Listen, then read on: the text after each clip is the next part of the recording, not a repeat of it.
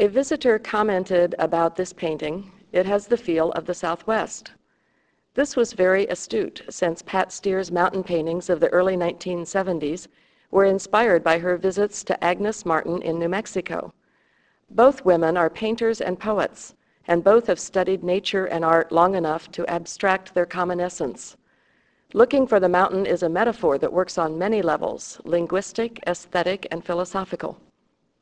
This small section functions like a traditional picture of a mountain at night under a dark sky.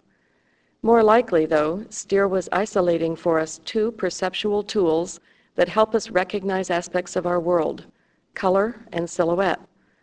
It's our remarkable ability to synthesize that allows us to turn such minimal hints into a picture. A bigger section increases the number of perceptual references.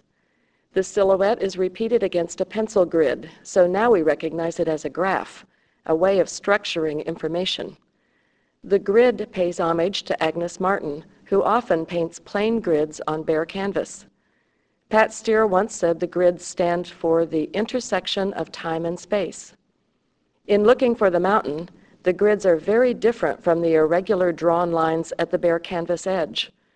Those are marks, the first visual sign of our urge to communicate, as any mother can tell you.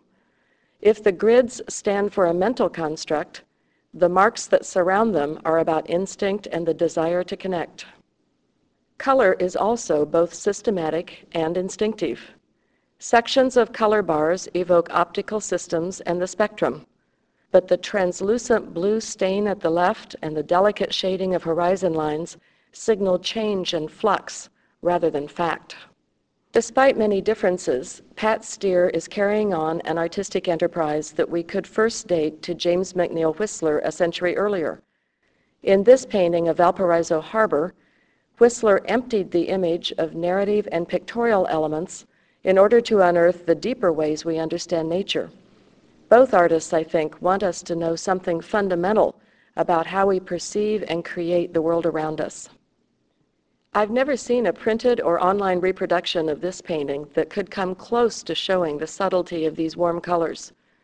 Looking at the real painting, you notice how the painted areas have a presence and a substance distinct from the bare canvas. These colors evoke dunes, earth, flesh, and blood. The delicate pencil marks and shadings in the large field of sand, rose, coral create a rich variety of touch and expression within a narrow tonal range. Whistler would have admired that. Talking about painting is always problematic. Steir's work really is speaking for itself pretty directly, making my analysis superfluous. When she wants to, she uses words with the same deliberate intention that she uses for visual elements in her art.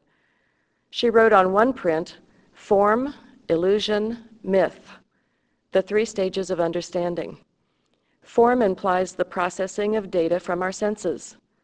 Illusion is the synthetic picture that we make out of this information. Myth is the meaning we attach to the image.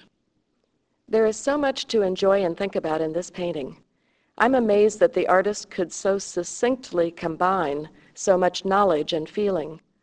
I also count it among my favorites because it was given to the museum by my friend, Richard Hollander, a Kansas City sculptor. He recognized in it the concerns that are common to many artists. This is part of the meaning, or the myth, for me, which I know Pat Steir would understand.